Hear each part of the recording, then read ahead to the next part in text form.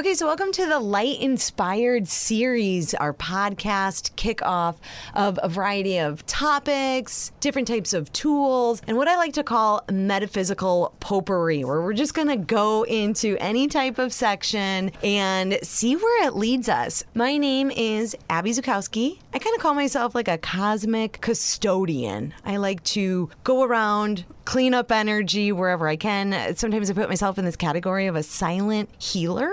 But yeah, just kind of always changing and evolving. Got a lot of people in the house with us today. Go ahead and introduce yourself. Hello, I am Saloni. I've been in the spiritual industry and working on myself for quite some time, which inspired me to come up with this whole idea of spirituality and tapping more depth into yourself. Because what we think, what we feel, what we be is who we are, and if we could change all of that and gain a higher perspective, we could be so much more. And I want to help people open up their mind and hearts to other things. Yeah, and I am Emily Monternac. I don't have that descriptive of a detail for me. So I like to be, I'm going to call it down to earth today, where we really connect that from what it was, where you feel like you're normal, if you even want to call it that, because everybody's normal in some form or fashion, but also connecting to that greater being in yourself and being able to see all the beautiful things that come up in life. Yeah. So, and one of my favorite things about the three of us getting together was we were taking a little road trip, checking out a place for maybe a retreat or some overnight experience. And when we were in the car, we just had a variety of topics that came up. And then all of a sudden we were like, we should do a podcast. And that is literally how this was born. So, any topics that we want to dig into today? Well, the one that comes to mind would be we create self-beliefs, self-valves, self-contracts that we are unconsciously and consciously are creating. And that could either destroy us and destroy other people, or it could make or break us. And I wanted to see how we could help you turn that around to help you build yourself instead of destructing yourself. So let's see if we could tap into any of these limited beliefs that we have going on and how we could help you gain a higher perspective so you could be your best self. I love that. And you know, I've always been leery of having to sign my name to on waivers, because I do think unconsciously there's something that I don't like to have to sign my signature on, first of all. But that is when I first became aware of physical contracts, of just doing business, going to a doctor's office. That really started to catch my attention of, I don't like signing my name on stuff. And I don't know if anybody else feels that way. Yeah, actually, it's really funny you bring that up. I went through a period of life where I was like, I shortened my official signature and I chose when I was going to use it and when I wasn't going to use it. So if it was something like I used my card at the store, right? I used the shorter one and adjusted. And then if it was something like, oh, I'm going to work at this location for a period of time, something that was more serious, I would use the full signature. And I don't know what it was, but at that time I had this process where I was like, should I be signing this full thing, or what does it actually mean, right? And how much does that mean when it's out there for that other person to have it? Now, you brought up contracts with people, like Correct. Relationships, friends, family, because this can get... Oh, it's a very hefty topic. What I meant was, before you're hesitating signing a physical contract is because there's mental stuff going on that you remember from past life experiences that you had when you did sign a contract, from a mind-to-mind or heart-to-heart conversations. I mean, even a little things like this saying, because my previous relation sucked, I will never find love again. You just made a contract there to yourself saying, I will never find love again. Mm-hmm. Now, every single person that comes into your life in personal relationship, business relationship, friendship, you're going to say, I will never find that love again. So I'm going to keep them distant, because you have that belief that is keeping you there. And it's a very unconscious thing that's playing out into your physical reality. But you could undo that at any time. That's your free will to choose. So you could say, I uncreate, delete this story. I will never love again.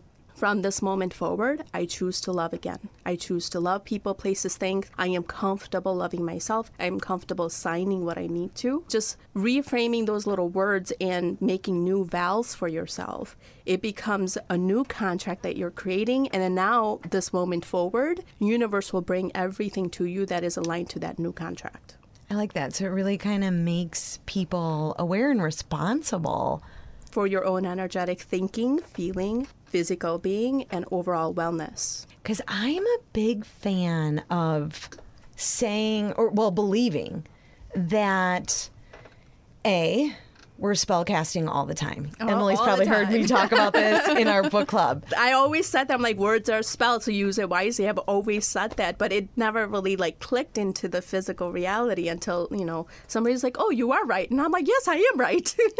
And, well, because I do feel like it starts first with our thoughts. And then as soon as you speak it and there's energy behind it, all of a sudden it's out. Yep. Is there a way to change that? Or is that where you have to go back and, again, refix the thoughts, refix the words and the energy? I mean, even writing. And that's why I'm big on journaling. Writing is, for me, spellcasting. It's putting it on the paper. It's putting in the emotions, the feelings. And that can be good and bad.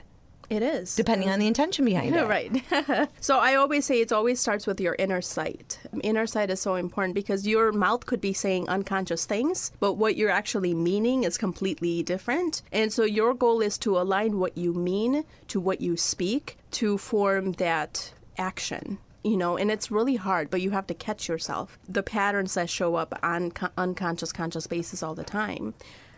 My recent one right now, I'll tell you, it's great.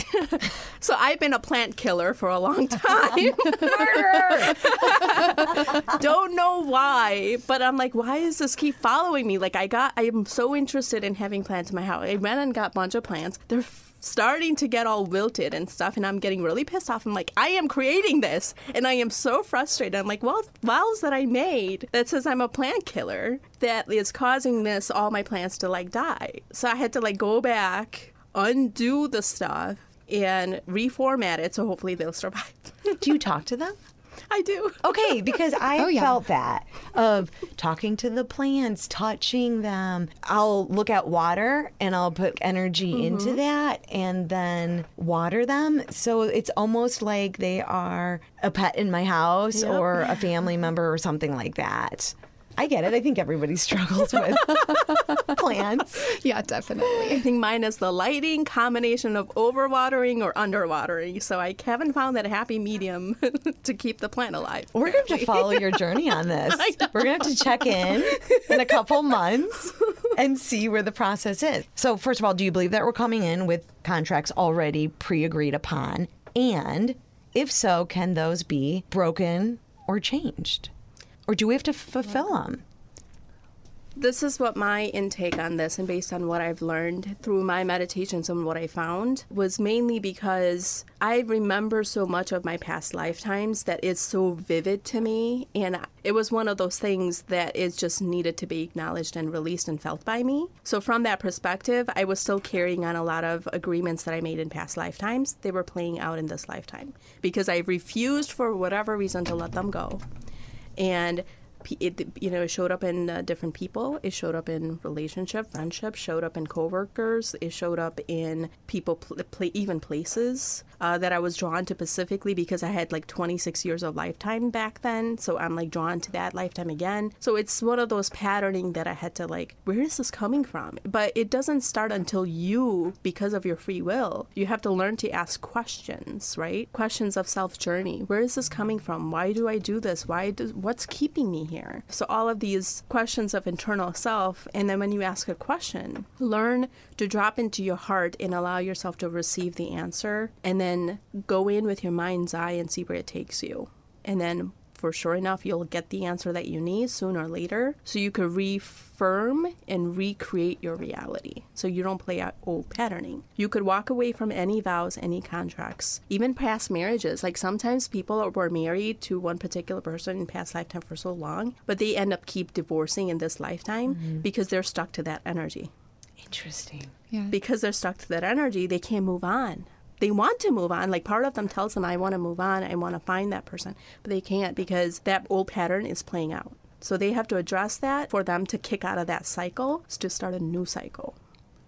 I think that's like a really good way to think about it from an individual and from past lifetimes. But then you've got your ancestral as well. So when you're talking about the like group of souls that you come in with and who you're there with, part of it depends on who you're with. So from that example you just shared about who you were married to previously and having that connection. But if you had kids at that point, or they had kids, all of that then comes in too. So at some point in time, all of those souls come together. So I have connections to what my parents went through and what their parents went through from a whole different perspective and how to work through that. So I know that's been coming up more in recent things. If you go look at anything for psychology and some of that too, connecting back to some of the sciences of how do you release that trauma from something that happened and it just starts repeating.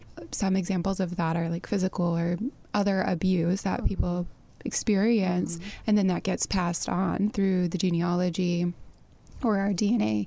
And I think that's an interesting way to think about it too, when you can connect those two worlds, not just from the physical and the emotional, right? But you can connect bigger than that on what happened previously.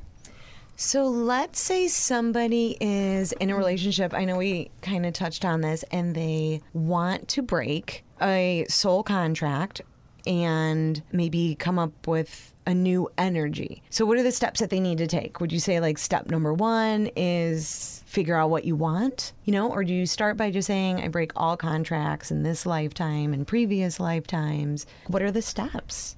That's a little tricky, right? And that's where you have to become that observer part. It's really hard, but you have to be very vigilant on what every single thought that comes up, every single feeling that arises, every single thing that you feel in the physical world, and then how is this all making sense? So you have to become a puzzle fitter of your own reality, and when you do that, things will make sense. But it's really hard. Like, we can't answer that for you just because we don't know what your soul contract is about. Okay. You're the only one who carries those keys. I don't know the house to your keys. I don't have that, or keys to your house. So that's why you have to dig so deep where there's nothing left about you to find out but yourself. When you find yourself, you unlock the doors to the universe. You could walk into any single one of them and you'll feel liberated and free. Yes. All right. So we have to visit the topic of infringement. And if you don't know what infringement is, it's trying to change somebody. I have so many questions about infringement only because I'm curious. I feel that I was taught that Jesus Christ as an energy just saw people the way that they already were, which was happy, healed, abundant, all of this stuff. So I'm wondering if us as beings, if that is a form of infringing. Oh, that's a great question. So a lot of times I think about this from acceptance, right? So when you see someone and you accept them as they are, even if it's not something. So I don't have any tattoos, for example, and I haven't ever had a plan to get one unless there was a really, really specific reason. So my sisters and I, right, like we've talked about it, but at the same time, it hasn't ever happened. But there have been a number of people who have come into my life, and it's perfectly fine to be around that, for them to feel like it's super important to them and to have that part of that. And to me, I feel like I can accept them as they are and still share my point of view when I'm full within myself and have that commitment to myself, but also, and I'm able to share that with them, but also support them as part of that. So if, for example, though, I were to say, of course you're not going to get a tattoo, and to like prevent them from going and doing that, obviously that's infringement. But another way, too, is to like, look, your tattoo looks like crap. Like, it's a piece of art and it means something to them, right? They wouldn't have gotten it. So, there's different ways of viewing that. Going back to your question about like Jesus Christ at that point, then, we all still see the world the way we see it. And that's where those thoughts create what we visually see in front of us. And so if he at his time had this view that everyone is perfect in his view. And I agree with that, actually. Yeah. Everyone is perfect. We all have what we're going through and what we're learning from. And I think that's okay. Whether it's infringement or not, it depends on, from my view, if it's acceptance of who they are, whether it's something I agree with or not, or wherever they're at. I don't think so. Okay. But I am interested if either of you have a different point of view. Okay, something that I do with writing, because I do call it like writing into existence. For example, I would write about my significant other, and I would be like, he no longer smokes, he doesn't desire it, he eats more vegetables, he's so happy. So that's infringement. That's infringement. Definitely. Right, because that's what you want. That's not what he wants. His intention could be, I want to be a meat eater. I want to be the who I am. Can you accept me for who I am and not change me? And if you can't, your answer is a no. That's universe telling you to walk away. But you have no right to write about somebody. Yeah. Because you're unconsciously sending them telepathic messages to change. Yeah. And you're stepping on unenergetic will. So the only thing you could do, what I desire a person who is a vegetarian. I desire a person who's sexy. Mm-hmm. I desire a person who I am meant to be with. I desire a person who uplifts me, empowers me, who wants to communicate. He is well-rounded. Think about all the things that you want. Keep that focus on you, and then let universe deliver all the things that you want. It might not be that person. It might be completely someone who universe will blow your mind. That has happened to me. They will blow your mind and blow your expectations. But because you're doing this, you're not allowing universe to deliver that. Your mind is creating that. So now when people go to work, and let's say they're in a group environment where they don't love a lot of their coworkers, do you just sit there, observe, and let them have their experience and kind of turn off your energetic wall so you're not absorbing what I call spewing energy? So this is a good one because me being in an HR, this has been a huge, right? Everybody hates HR. Like, as soon as we walk in, they're like, oh, HR's here. We don't want to talk. We get that whole shitty vibe from employees. But, like, at the same time, we had to, like, learn to be like, hey, I am still here to support you. I still want to hear what you have to say. I understand where you're coming from. I still want to help you. That's coming from a compassionate, understanding standpoint. Otherwise, not from a judgmental point where you're so, oh, she's being this, she's being that, she's being this. That's a judgmental point. You're projecting your views onto them. But allowing that person wants to feel that way. Let them have their experience. You have no right to rob their experience. They choose to feel shitty. Let them feel shitty. They choose to feel loved. Let them feel loved. Your only job every single day, moment to moment, is to keep the focus on you. Mm-hmm. I don't like this. When the person's behaving like this, I don't like this. So I'm going to choose to be in the environment that suits me. A lot of time people stay at their job because they don't know how to get out of it. They hate everything about it, but they just go there for one thing, and that attachment to money. You got to look at that, right? Because the only belief you have is like, I'm not worthy and good enough to receiving more money, but I'm going to sit here, tolerate people's stuff. What you tolerate persists. So where are your boundaries at? You are not honoring your soul. You're forcing yourself to be in an environment that you don't want to be. But in all reality, you have option to find something that suits you. Universe has something for you that matches your vibration. So go there. But you have to be willing to do the work. The work is, I do want something better. I do deserve this. I do want more money, and I could find people, places, things that will serve me. That's coming from an empowered state, not from a state of, this place is shitty, I hate being here. Like, see, it's completely different energy of what you focus on. So what you're going to focus on, you're going to get. And it's mixed bag of Skittles. This is what the universe is about. You have option to choose from what Skittle of color you want. Pick the color, pick those out, leave. I love that. All right, love and relationships. Is the relationship that individuals are in, is that a reflection of how much they either love or don't love themselves? So to clarify, I often feel that people, friendships, relationships are mirroring something back to us, either something that we like or something that we don't like. And the more we go on this internal journey of what is love, am I loving myself, that is often, to me, played out externally through other individuals. Do either of you have a perspective or a thought on love in general and what people are either receiving or not receiving? Receiving love is the hardest thing. It's really hard. I'm learning that I'm on that path of receiving. I was so used to giving love. Being an empath, that's one of the things. You know, we just are, that's how we were built, because we see it. We see the truth. We want to see the higher perspective of others, but we are not able to receive it. I mean, we can't even receive a thank you. I mean, you know, if I complimented you, we're going to deflect it off. Oh, I like this. I like that. But you can't even receive that fullness of compliment, you know, and that's part of love too. Universe is like sending you signals like, I'm going to throw you this compliment. I'm going to test you if you could receive it. If you can't receive a compliment, how can it deliver a bigger, better person that you want in your life if you can't even receive a little compliment? I think that's true. And then beyond that, though, based on my experience, right, I'll start there beyond just like a generalization for everything. But you go through different experiences as you're finding yourself. And so sometimes it can be a reflection, and sometimes it can be that how you're receiving it is as a way to learn. I think about my relationships that I've had more from the learning experience of them and saying like, hey, okay, is this how it's going? Is this what you want? Is this where you're headed? Does this match up? Going back to your contract, right, with your soul, does this match up with where you're headed? If you look at astrology or anything like that, numerology, and coming back to that. And then it's how hard are you going to fight to continue on the path that you are planned to go on? You still have free will, right? So are you going to fight that and what's going to come up along that way? Or are you going to go with the ease and go with where it's going?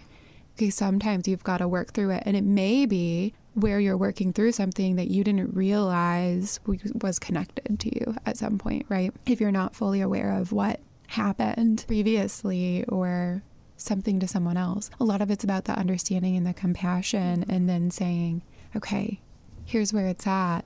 What am I going to choose to do next? And that doesn't change, right? Like, especially in a relationship, that doesn't change. Just because you walk away doesn't mean that you don't love them. Their love is unconditional. That it will always be there. It's just that physical conditions aren't adding up. And you have every right to walk away from that. But that doesn't mean you're going to stop loving them just because you walk away. You could still send them unconditional love, light, healing energy for both of you for being a part of that relationship. But know that you have every right to honor your desires. And don't let anybody tell you you're not. Right. That's amazing. I know you're about ready to say something. Well, no, so yeah, because you can connect in different ways, and so it might be great on a physical level, it might be great on an emotional level, but is it good on all levels? Correct. Do you think they need to be clear with the universe, like tell the universe this is what I want, or do they need to be completely open that the universe has something better in mind? A little bit of both. It's going to go back to your belief system, right? What are you going to believe? But if you have a belief that universe is magical, it's going to deliver exactly what I need at this time, and it's going to be part of my growth, and I'm willing to accept that, I will take that opportunity. But at the end of the day, universe will still work through that person and give you red flags. Hey, but that person doesn't know. So, but universe is kind of working through them to give you hints and clues. It's like, okay, this is against your boundaries. Are you willing to accept that? And then if you said, yeah, I'm going to bypass my boundary and I'm going to accept that, then you just broke your own contract with yourself. Yes. And you're going to accept this person hoping that person will change, but that's never going to. Unless that person is willing to grow with you. It's complicated, especially in a relationship dynamic, because both people have to have that willing to grow mindset. And if the one person has a willing to grow mindset, the other person wants to stay where they are, guess who's losing out? Do you think people have to become what they want? So let's say there's a woman out there and she's like, I want a man that's successful. Do you think that they have to have an aspect of their life that they feel successful in to have that match? Their goal is, this is unconditional.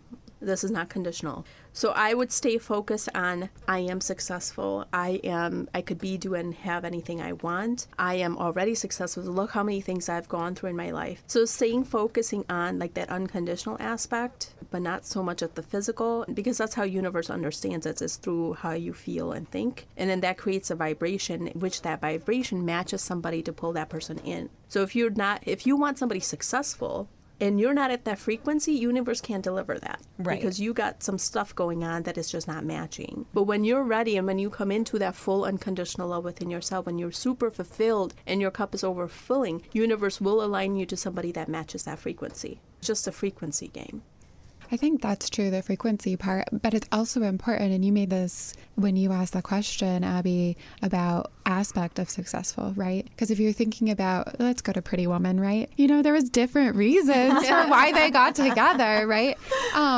And they seemed happy. I don't know what happened at the end after the movie, but of course, right? But with that, so your thought of what are you successful with and what you want to be successful, I think that does have a lot to do with how you're going to connect. It may not mean that you're saying, hey, I'm financially successful and he's financially successful. It may mean that you're successful in some other aspect, that Correct. the two come together. Correct. And that's when the two come together and that healing, if you want to call it that, or the coordination with the universe starts to work through. Yeah, and it's successful has so many different meanings too. I feel like in society we will taught that success is only comes when money is there. But my successful experiences in my life has been completely different. Right. Like even if I broke my old pattern and I'm into a new pattern, that's a success for me. That, you know, that's what I focus on. Yes. I don't focus on what I have materially. I Right. focus on what I have spiritually, because that's part of my soul evolution, which is going to benefit me in my next lifetimes. My physical reality is going to sit here.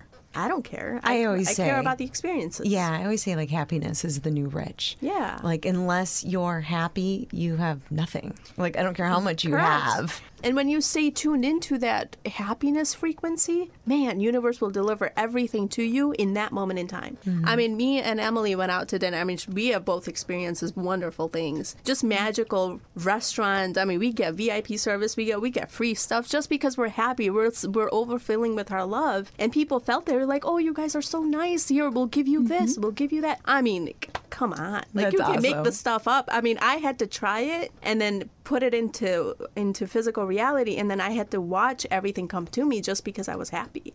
I mean, yeah, It's I can't even amazing. describe it. Yeah. Yeah, it's really amazing. And then how you view the world starts to change, right? And you're like, man, all of this keeps coming. Abundance, it's huge. Yeah, it's it's huge. And feeling huge. you have it. And then people felt that around you, right? So, I mean, we even changed our waiter that we changed his perspective. And he's like, oh my God, like you never even, I'm like, welcome to our life. It was good. So a first person listening to this podcast, we'll go on both sides. We'll start with somebody being single, somebody already in a marriage for a couple of years. The single individual, where do they start? They're interested in being in a relationship. They're looking for love. Where do they start? My thing would be, what are your perspectives on love, right? If you're going to say love will never find me, this person did X, Y, Z to me, and I'm holding on to that, you're going to be waiting for a long time until you change those beliefs. So you have to learn to transmute those feelings and thoughts, because those thoughts will trigger certain feelings. Because let's say somebody backstabbed you in a love relationship, right? You're holding on to that backstabbing in an emotion-wise. Until it's acknowledged by you, you won't be able to move on. So the next relationship you're getting, that person's going to do the same thing because you're holding on to that. So until you could learn to let that go, hey, I understand this person does this to me before. I know not everybody's like that, but I am willing to give myself another chance. See how that is more flowing? It's more open. You're not resisting your own self. You let go of that resistance to love your own self, things will come into your life. Right. But it starts with you, not externally. It starts with you internally first. Yeah. You're providing that care for yourself to go through that and like appreciating what you have gone through so you clearly know more about what you do want. And then it opens up, it releases any fear, right? There's this difference if you see the world as a scary place versus if you see the world as a place where we're growing, we're learning, we're experiencing, and it's beautiful, right? Even with the not so great things that happen. That's part of that learning process. Right, and that's challenging, right? When I went through so much stuff in my life, and I'm like, all I kept saying, this too shall pass. That was like the word that I like hung on to. I'm like, it's just moment in time. I know that this is just temporary. I'm not going to be here all the time. But allowing myself to really take that in and feeling it, that kind of kept me forward. Versus me staying, oh, this is shitty where I'm at. I'm going to stay here forever. Like, see the two different frequency. Right. When you say I'm going to stay here forever, you're going to stay there forever. So just tuning those little words, just tuning those little, the feeling that you get, just uplift yourself moment to moment and see where it leads you. Don't forget the bigger picture. Just enjoy the moment-to-moment experiences. I used to say an affirmation, and it would be, I am worthy of love, I am worthy of receiving love, I am worthy of giving love. Just to kind of open up my frequency of that. Like, I love love. I love being in love. I had a hard time receiving love. So for some reason, that affirmation always gave me peace. Now, on the other side, let's say somebody's been married 1 year, 10 years, 30 years. They're maybe in a difficult place. Where do they go? How do they freshen up that area for themselves? Well, I'm not married yet, but to me, from that perspective would be, is other person is willing to grow with you? Is other person willing to make changes with you? That's the only simple question. And if they're not, you have your answer. I mean, I'm sorry to say that, but that's the truth, right? So often we're holding on to a marriage that is fulfilling to both parties, but nobody's acknowledging it, and we're living in denial. Sure. And that denial keeps a lot of people in loops because they don't see any other way out. But you always have a choice. People, remember, you always have a choice. I don't care how big, how small. Just choose. Even when you don't make a choice, you're still choosing not to make a choice. There is no escape from making choices. So just taking it little by little and for being really clear and honest with what you mean, not what comes out of your mouth, but what you truly mean. In marriages, people have a hard time explaining that what you really mean. People try to word things differently so you don't hurt somebody or whatever, but it's like you still have to speak what you really mean. And when you speak really means, other person can sense what you're saying. And when other person can sense, okay, she's really coming from a place of she really wants to make this work. I see that. On an energetic level, I see that. Okay, now I have a choice. She's putting a pressure on me. Do I want to grow this with her or just not? And that person, and then you'll know it's just not it. You know, I choose to walk away. I know, I mean, the love will always stay, but is the physical condition aren't adding up to the love that you are. Yeah. It's a conscious decision, right? And so that choice is part of it. So if it is something where like there's, communication or emotional, something like that, it's good to say like, I'm here, to start your conversations. I'm here with you, right? You're there together. You're part of it together. So that's a way to open up that conversation and go there from more of a tactical standpoint. Another part is, so habits take time to build and they take time to lose. So one good thing that I've used previously for, why am I in this relationship with whether this is love or other aspects, right?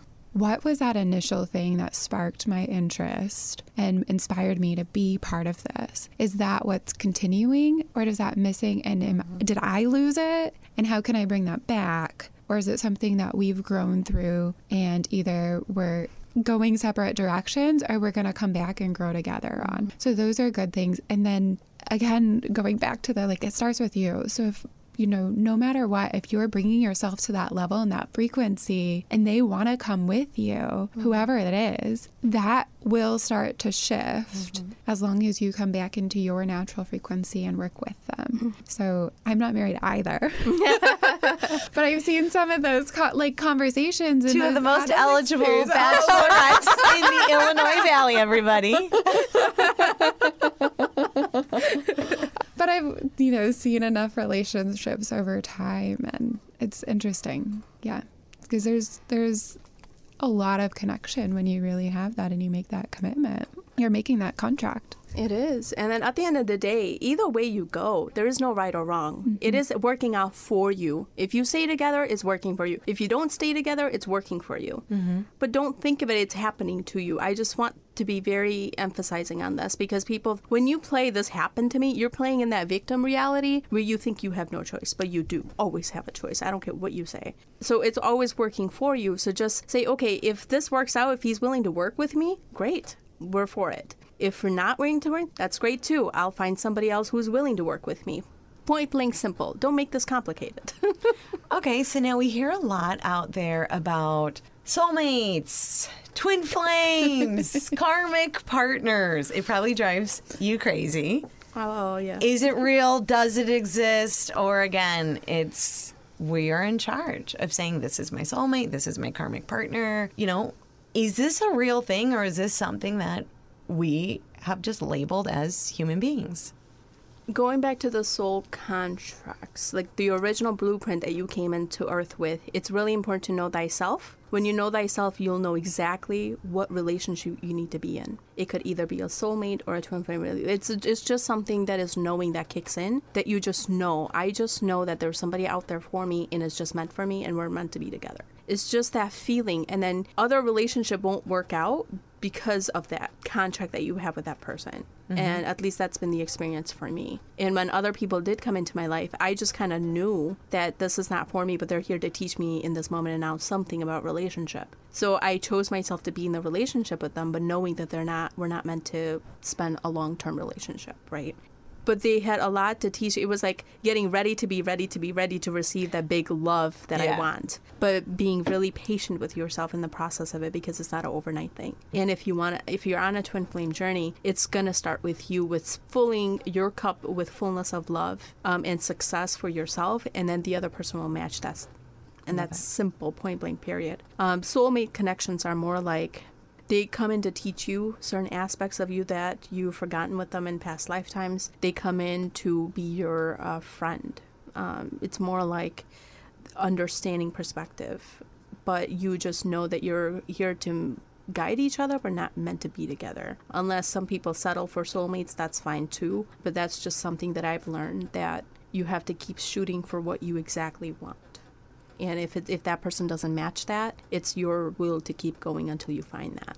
Do you feel like you know that when it happens, or is it something that, because there is that energy pulling together, correct, right? But do you feel like you know that that's the person deep down, right, through your own connection? Or is it something that sometimes you have to learn? So, because you can tell yourself, and our thoughts help build that. And this is the part that I'm working through. Because I've thoroughly enjoyed the relationships I've had. Granted, there's been some things that I was like, gosh, I got to heal that, right? Yeah. And I've gone through that process as far as I know. I'm sure there's probably plenty more self-growth over there, but how do you know?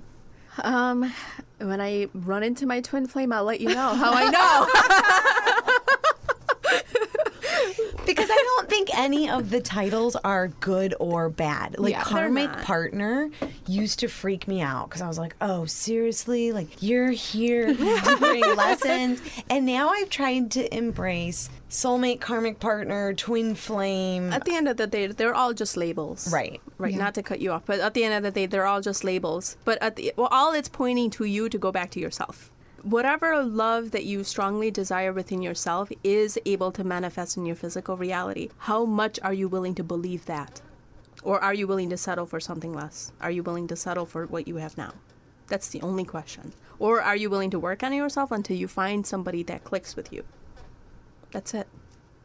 It's just the frequency game at the end of the day, because the universe doesn't understand words. It understands how you feel, what you're vibrating at. So if you can't vibrate at love frequency, you're vibrating at a fear frequency in love. How can a universe deliver that? So as we change our frequency individually, are you saying we're able to see people at a better frequency when we just raise ours? You are, because when you raise your own frequency, your aura automatically expands. And when your aura expands, it's able to grab everything in the vicinity that matches that expansion.